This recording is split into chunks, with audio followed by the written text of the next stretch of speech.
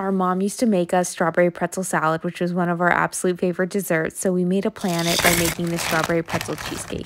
The base is a pretzel crust, which couldn't be easier. It's crushed pretzels, butter, and sugar. You press that down and bake it off. While it's baking, we're making our grandma's famous cheesecake, which you make by putting together room temperature cream cheese. You add in sugar, eggs, vanilla, and the rest of the ingredients until it's a creamy mixture. Pour that over your pretzel crust and bake it off, and then make a fresh strawberry topping with vanilla and lemon juice. It's so delicious.